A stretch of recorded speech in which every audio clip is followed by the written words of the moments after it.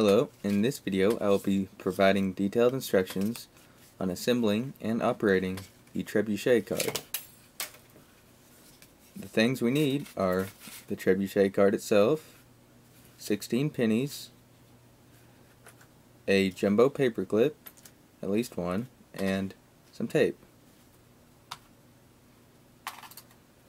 We start out by bending these small tabs up at about 90-degree angles.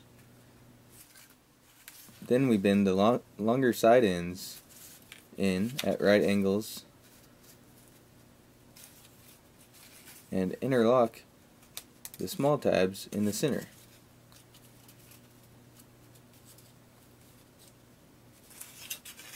Next, we need to assemble the counterweights by wrapping 2 stacks of 8 pennies with tape. It doesn't need to be really neat, just enough to hold the stacks together. If you're using this card in a country with different size coins, just use however many it takes to firmly fit in the slots at the front of the card.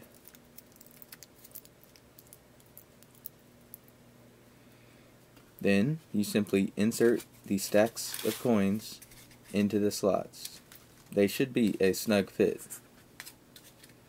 Next, we take a jumbo paper clip and bend the 2 loops apart slightly.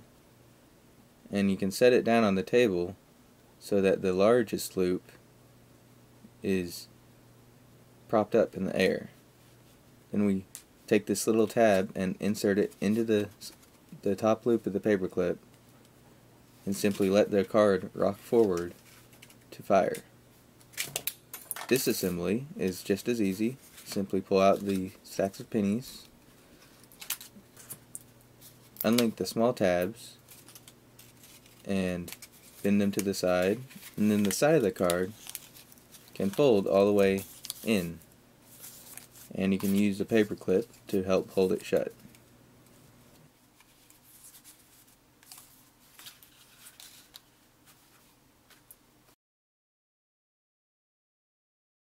A grippy rubber surface can provide the best performance for the card, but it can also make it more difficult to launch the paperclip.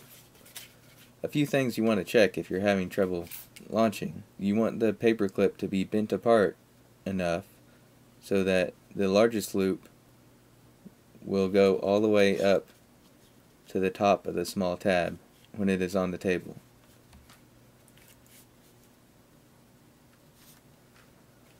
Next, we also want to make sure that the paperclip is pushed all the way up against the tab before we release it to fire. Another thing you may want to check if you are having problems is the type of paperclips you are using. I've used several different brands and never run into any problems. But if you are having problems, try to find this brand, which seems to be most common. One way you can adjust the flight path of the paperclips is by bending. You can bend the top loop so that it is larger, which will give a higher trajectory, or you can bend it inward to give it a lower trajectory. You can also launch small items by attaching them to the paperclip, although this will cause it to shoot a shorter distance.